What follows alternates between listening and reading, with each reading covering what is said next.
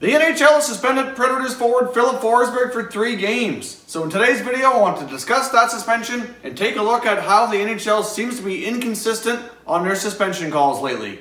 And that's coming up next.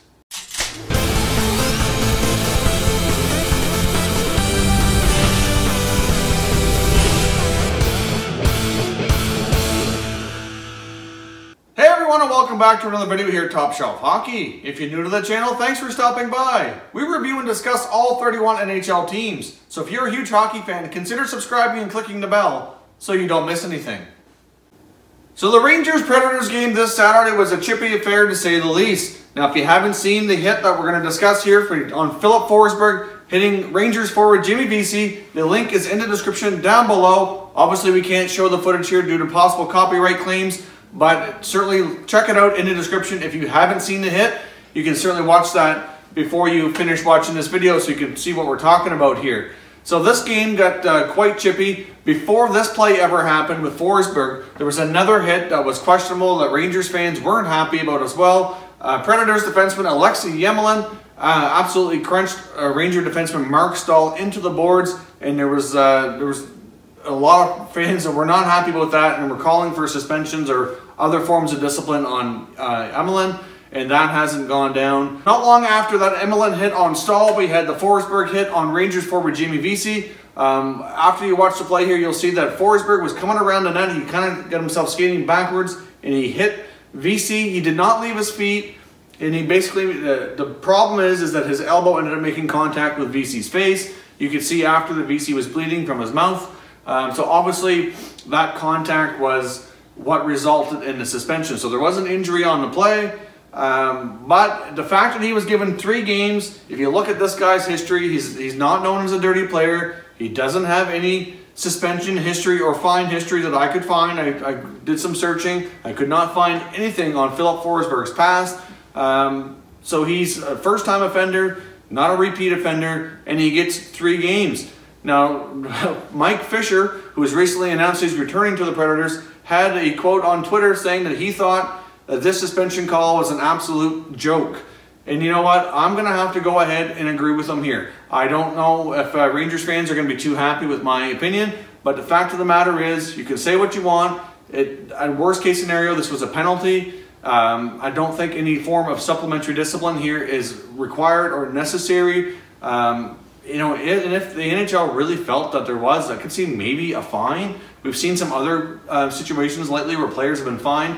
But the fact of the matter is, this is not that bad of a situation compared to some other things that we've seen lately where there was no call made and no suspension made. So the NHL needs to get its act together here and be more consistent with its calls when it comes to suspensions and even the penalties on the ice. Now, I understand when it comes to the referees that, you know, it's a fast game, you can miss things, and you can't use video review to call a penalty. I get all that, so I don't want to put this all on the referees, but the fact is that the people making the decisions for the suspensions and NHL players' safety, they have plenty of time. They can review the play from all kinds of different angles. They can take as much time as they need. They can have a hearing with the player to get their side of the story. There's all kinds of information at their fingertips without having to feel the pressure of making a split-second call so they can get things right. And they haven't been doing a very good job at that lately, in my opinion. This Forsberg call is way too harsh. 3 games for a player with no history for that type of play, not called for. But we've seen other scenarios not too long ago. We've seen a case of Radko Gudas of the Flyers when they were playing New Jersey just a few days ago. He left his feet and hit, I think it was, I believe for the forward for the Devils was Palmieri. He left his feet and got him right in the face. You know, and Gudas has a history, like a bad history of suspensions. Like he's right up there with Brad Marchand for as far as how many times they've been suspended, how many games they've lost, and that type of thing. So, I mean, like, really, like, there's nothing done about that. Gudas is not suspended, but yet you get a first-time offender and Filip Forsberg given 3 games. Now, as far as the hit earlier from Yemelin on Mark Stahl, it's really you know, that was not a suspension-worthy hit either, in my opinion. It's unfortunate the way Stahl got hit. It looks as though Stahl does have a concussion, and it's hard to say how long he's going to be out. I really feel bad for Mark Stahl. It's an unfortunate circumstance, a result of that hit. I haven't typically been an overly big fan of Yemelin over the years. I think there has been times in the past where he's had dirty hits. I'm not sure this one really falls into that category either. Obviously the NHL player safety didn't feel that was suspendable, but I am surprised that nothing, really, if you look at it, you could probably argue the Emelin hit was probably worse for wear on Stahl than the one on Forsberg where they laid out the suspension.